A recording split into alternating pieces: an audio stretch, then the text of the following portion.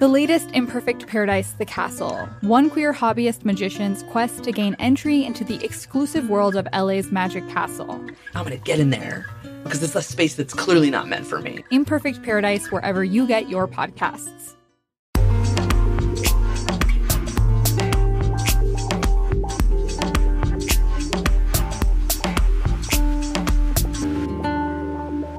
LAist Studios. Today on the LA Report, a check-in on LAUSD's effort to create more green spaces on its campuses, and then a helpful guide for your holiday shopping needs with lots of options for great local gifts. It's Saturday, December 2nd. I'm Julia Paskin, and that's all coming up on the weekend edition of the LA Report from LAist 89.3. But first, here's Adolfo Guzman Lopez with the latest news. Electric vehicle drivers report experiencing more problems with their vehicles than other drivers. That's according to a new Consumer Reports survey. Jake Fisher is with Consumer Reports. He says EV owners are flagging problems with batteries, chargers, and electric motors, among other things. Not about an indictment of the technology. It's not that there's inherently something wrong with EVs compared to internal combustion engines. It's about the fact that they are new. According to the survey, EVs have nearly 80% more problems than their gas-powered counterparts. But the most reliable cars of all are non-plug-in hybrids. In other news, people with diabetes who get their health insurance through Medi-Cal will have easier access to medication and equipment. Stephanie O'Neill of KFF Health News has more. This fall, Medi-Cal began relaxing former authorization requirements that have caused life-threatening delays for people with diabetes. Previously, authorizations lasted 6 months or less for medications, glucose monitors, and other supplies. Now, authorizations are to last 1 year from the date of approval and can include all needed supplies, ending the challenges faced by many to secure separate authorizations for each piece of equipment. Under the new rules, patients can receive 90 days worth of medications and supplies at once. California is also formalizing a policy that allows patients to obtain approvals from their healthcare providers by phone or video. The American Diabetes Association calls the changes an important step forward for patient well-being. I'm Stephanie O'Neill. This morning, members of Orange County's medical plan, CalOptima, can receive free doses of Naloxone, which is used to treat opioid overdoses. It usually costs $125 a dose. CalOptima CEO Michael Hun says Naloxone should be as available as defibrillators and EpiPens. In fact, our staff have been out and about in the community and did encounter someone that seemed to be experiencing an overdose. Because they had Naloxone available, that individual was able to be revived. The free doses will be available from 9 a.m. to noon at CalOptima's headquarters in Orange. For more information, go to caloptima.org. Meanwhile, the Aquarium of the Pacific in Long Beach announced winners for its photographers contest last October. You can see the winning photos and the runners-up, which are just as eye-catching, at LAist.com. The investigation into the deaths of 3 unhoused people this week in Los Angeles is ongoing. Police believe one person is responsible for the killing of the 3 who were shot while sleeping alone in different parts of the city. LAPD Chief Michael Moore said the department has reached out to other law enforcement agencies in the region. To this point, we have no unsolved homicides outside the city of Los Angeles. Yet our work continues in identifying whether there are any other shooting victims of persons who were experiencing homelessness, which are unsolved and may have any similarities to these homicides. LA has opened emergency shelters until Monday, especially for unhoused people who sleep alone. Those who meet the criteria can call 211 or the shelter hotline at 213-683-3333.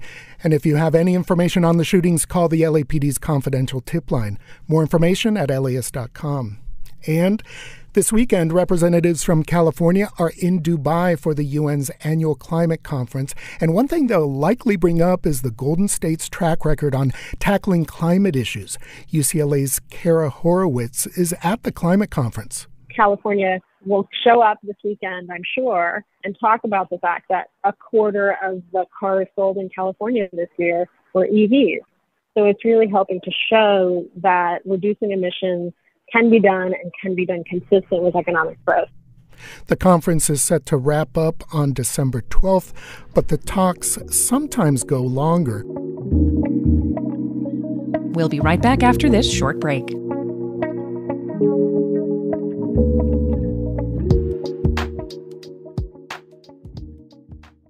On LA Studios' How to LA, helping the city's unhoused communities, no strings attached. We'll get requests for pepper spray, sewing kits, on top of food and the other hygiene items we bring.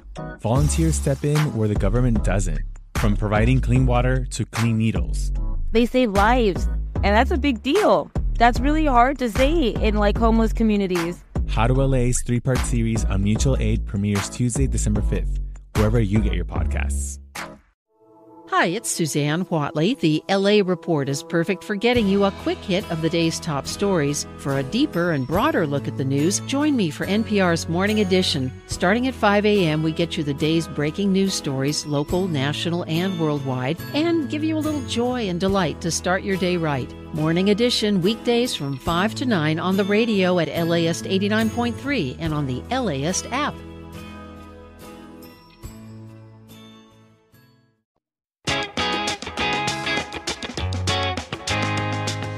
Welcome back to the LA Report. I'm Julia Paskin. The weather has gotten a bit cooler, but today we're talking heat. Specifically, how it affects school kids in LAUSD, where most outdoor play areas are covered in concrete and asphalt, which absorb heat. More than a year ago, the district announced that it was going to put in more green space across its campuses, focusing on more than 600 schools that are most in need of those cooler spaces. LAist Associate Editor Erica Washington has been following this and spoke about it with How to LA host Brian De Los Santos. I talked to a third grader at Beachy Avenue Elementary School, which is in the San Fernando Valley. He told me that he likes to be outside to play, but his schoolyard is missing some shade. It's really hot out here. Sometimes I've experienced heat waves and my feet burning even though I have shoes on. So let's talk about learning and how this heat issue affects kids in the classroom. Research shows that heat can negatively impact kids' ability to learn. It hinders their academic performance. One report from the National Bureau of Economic Research found that kids who took the PSAT on hotter days had lower scores. And this was much more pronounced in lower income communities that tend to not have AC or much green space. Here's UCLA researcher V. Kelly Turner talking about how bad the extreme heat we're facing right now has gotten, especially for the kids. So maybe there's a child who doesn't have air conditioning at home. And then maybe they walk to school in a neighborhood that doesn't have trees or building shade.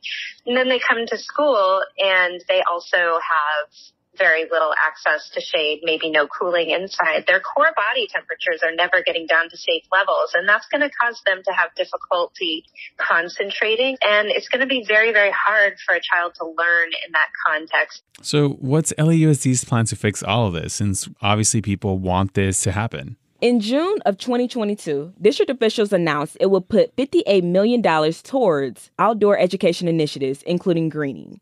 A few months later, then Board President Kelly Onez authored a resolution calling for Superintendent Alberto Carvalho to develop a plan to ensure school campuses are at least 30% green. But Onez says she's still waiting.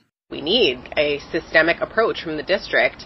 It requires a really significant transformation in most cases because just the way that the playgrounds have been set up, it's not aligned to the 21st century environment our kids live in. All right, Erica, I have to ask, why has all of this been so hard to pull off? In short, Brian, time and money.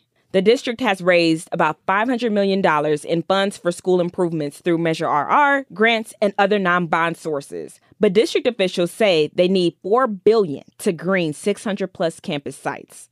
Officials say that they may need to rely on bonds, which will require voter buy-in. Mm-hmm. Also, maintaining natural surfaces takes manpower, so the district officials have to plan and staff for that. Bureaucracy when it comes to guidelines for playgrounds and schoolyards can be a barrier too. So let's say if I were an LAUSD parent or someone who wants to start pushing for a greener campus, what do you suggest I do?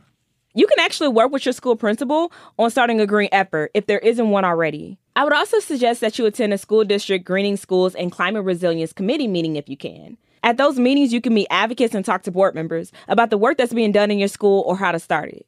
You can find Erica's reporting on greening schoolyards at LAist.com, and her extended conversation with Brian on How to LA is available wherever you get your podcasts. To help you navigate the holidays, we have brought back the LAist Holiday Gift Guide, a compendium of ways for you to remember your family and friends with gifts that are meaningful and local. I spoke with LAist Holiday Gift Guide editor Renee Lynch, and she gave me an overview of all of the diverse guides put together by our staff. We feel pretty confident that if you have to buy a gift this holiday season, we can help you find it. We've got gifts for people who are into plants, people who are into food, and really that's everybody.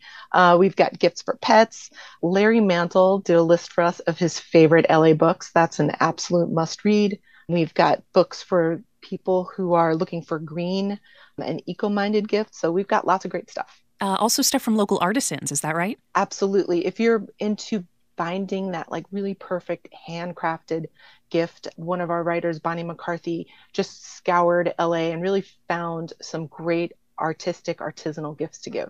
Any favorites? Anything maybe that you would either like to give or receive that you've seen through the lists? Everything on Larry Mantle's list is great. I want to read that list from top to bottom. So that's one of my favorites. Can't wait to read that myself. One of the lists is from our education reporter, Mariana Dale. Can you tell us about that? This list is such a gem. I feel like if you read this list, you kind of feel like everything is going to be okay with the world. It's aimed technically at kids and young adults. It's picture books. She's done such a great job of giving us such a swath of diversity, all LA artists, all LA illustrators, I should say Southern California, actually. And it's just a beautiful list. Are there any books on that list that stand out to you? Any favorites? Yes, there's one that I love. It's called Baba Jun's Treasure. And it's about a little girl, and it starts with a misunderstanding involving a gold coin. And the girl starts to think somehow that her grandfather is actually a pirate. And so the story unfolds from there.